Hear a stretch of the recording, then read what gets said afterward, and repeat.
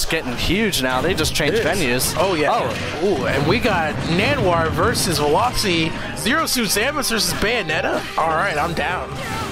They already started. Oh, okay. So Velocity's a Zero Suit. Yeah, he's down to stock against a Bayonetta. Ooh. This is definitely not looking good for our boy Velocity. Also, part of GGEA as well. Oh, really? Interesting. Yeah, Nanoir was telling me earlier that he was also a newly recruited GGEA member. I love seeing new faces, especially if they're trying to like really improve the game. Oh yeah. Well, let's look at this match now. It seems Nanoir has taken the most of the aggression in this game has been from Nanoir, and getting he's really definitely high. taken most of the aggression and the initiative in terms of going for the most optimal damage with Bayonetta. Yes, of course. Ooh.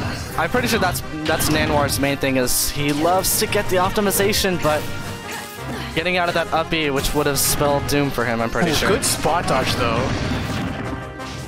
It is so easy for Bayonetta to just come back on the stage, like hassle-free. I saw Nanoir go for a down B read in the opposite direction. Really good stuff. I can tell that Velocity cannot just down B for free against Nanoir. Oh yeah. Oh my gosh. Oh, I was expecting a huger punish than that, but Nanoir, I think, misinputting really hard. Oh, gets grounded, but no follow-up off of it though. Oof, that was a good read though with the real big opportunity. And the up smash will take out that first game. That was a great read on the roll. I'm pretty sure you probably reacted to that roll. Rolls are pretty reactable. Yeah, definitely. As soon as you see someone like with that invincibility and moving themselves, like you know immediately to just go after them. All right, so Nanoir taking game one. He was definitely showing off his Bayonetta knowledge. Even when we first got in, he was already taking someone off the side. Oh yeah. Like literally as soon as the camera went up, someone was dead. Like Velocity was dead. Well, Velocity is now taking the opportunity to try and get his own crazy combo of the night. He is trying to make a difference this game too, and let's see if he can.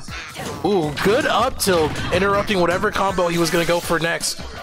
Delay wake up, I'm about it. I'm enjoying the neutral that Velocity is showing. Wow! You see this man just walk up to him? That was low-key disrespectful. It was low-key. I respected that down air to get down to the stage as soon as possible and punish Bayonetta the one way you can punish her. You got Velocity though with the bicycle juggles. The up air into the up B. He is smelling blood in the water and he wants to go after it. The reverse boost kick though, okay. Man, Velocity is just like, I know you're wanting to get me and I will hit you before you can. They're both relatively even right now, but that up air will be tipping the scales in Nanoir's favor. 98 is not too bad of a start on Nanoir though, and that both with punish though.